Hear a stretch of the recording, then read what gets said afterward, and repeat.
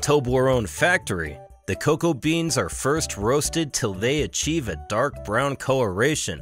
The roasted beans are peeled, crushed, and grounded till it looks like a liquid chocolate mess. A beautiful mess, I'd say, which is formed due to the cocoa butter in the cocoa beans. This mess might look like chocolate, but it's not there yet because this raw cocoa is somewhat bitter. After the chocolate mess is formed, sugar and milk are added to it, and a conch, a chocolate mixing machine, mixes the ingredients together to give a mixture that tastes much better than just the liquid chocolate mess. The milk for Toblerone is gotten from 14,000 Swiss cows.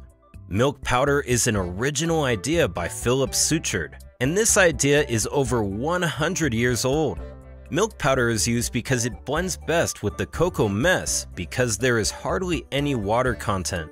Upon addition of the milk and sugar, the chocolate is still very coarse. Therefore, it is milled for an extended period until the content is very fine and small. The long stirring time makes the chocolate softer and creamier. And about 7 conches run simultaneously in the Toblerone factory.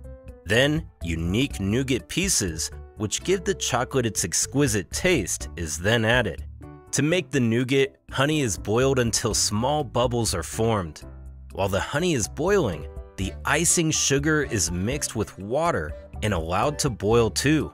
The icing sugar paste is then mixed with the honey and allowed to boil, forming a honey syrup.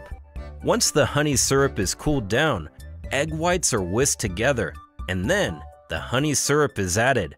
The almond nuts are poured into the egg white honey syrup mix and put in a refrigerator to chill, forming a nougat. The nougat is eventually brought out of the refrigerator and broken into bits. The small bits of nougat are then mixed together with the chocolate and poured into a Toblerone mold, spread out evenly and left to cool. The resulting Toblerone chocolate is eventually packaged and stored for final consumer consumption. There are about 11 different varieties of this sweet chocolate. This chocolate company has played around with different flavors, such as fruit and nut, white chocolate, honeycomb, crispy coconut, salted almond, dark chocolate, and much more. However, if you're looking for a sweet, creamy taste, you could opt for the white chocolate Toblerone. This chocolate bar has the same delectable honey and almond nougat, simply excluding any cocoa from the favorite blend. You could also try the milk chocolate with crunchy almonds, which takes the iconic classy milk chocolate bar and adds some crunch with a touch of premium caramelized almonds.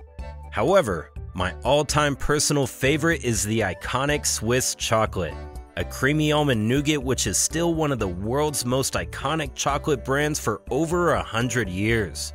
Chocolate in its varied forms, candy bars, cocoa, cakes, and cookies, is probably everyone's favorite confection.